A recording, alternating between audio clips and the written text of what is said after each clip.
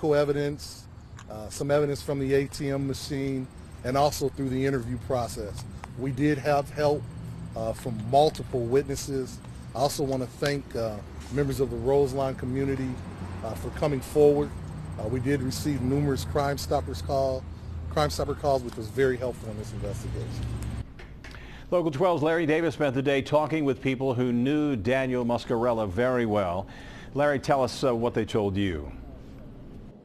Well, Rob, here at District 1 headquarters where police announced the arrest less than 2 hours ago, the mayor and the city manager joining police officials in expressing outrage over the killing. Daniel Muscarella tonight is being remembered as a man of faith who would give you the shirt off his back. Dan Muscarella, great family man, great neighborhood guy, always had a smile on his face, most jovial man you'd ever want to meet. Phil Riggs says he was a lucky man to have Dan Muscarella as his neighbor. He will never forget Dan's big smile and hearty laugh, not to mention those neighborly conversations. Could be the weather, just could be religion, could be politics. Dan was up for any conversation, and always the most positive attitude you can imagine. The Anderson Township neighborhood where Muscarella lived was in a state of shock one day after Muscarella was shot and killed while repairing an ATM at the PNC Bank in Roselawn on Tuesday.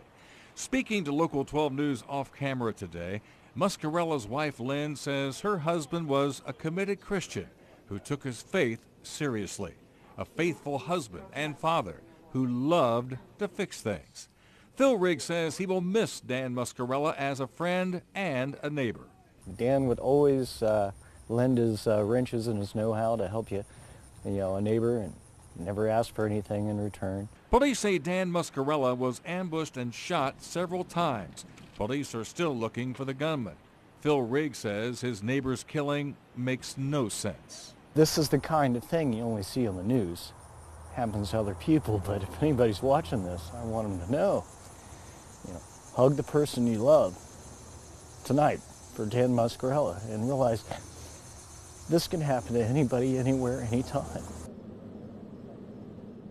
And Rob, again, an arrest has been made. Yonah Israel has been charged with murder. The killing of Daniel Muscarella, so senseless, so says so many people tonight. Police say he was shot several times, once in the head, and the man they say who shot him did not get a dime.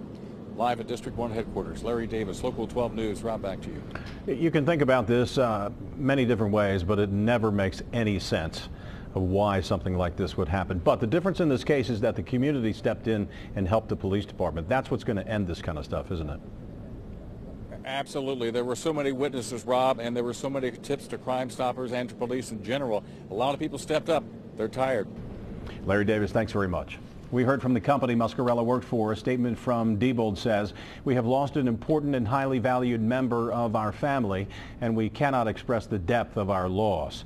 We offer our deepest condolences to his family, and we'll support them in any way we can. We're working closely with authorities, and we'll continue to take appropriate steps to ensure the safety of our employees and the surrounding communities."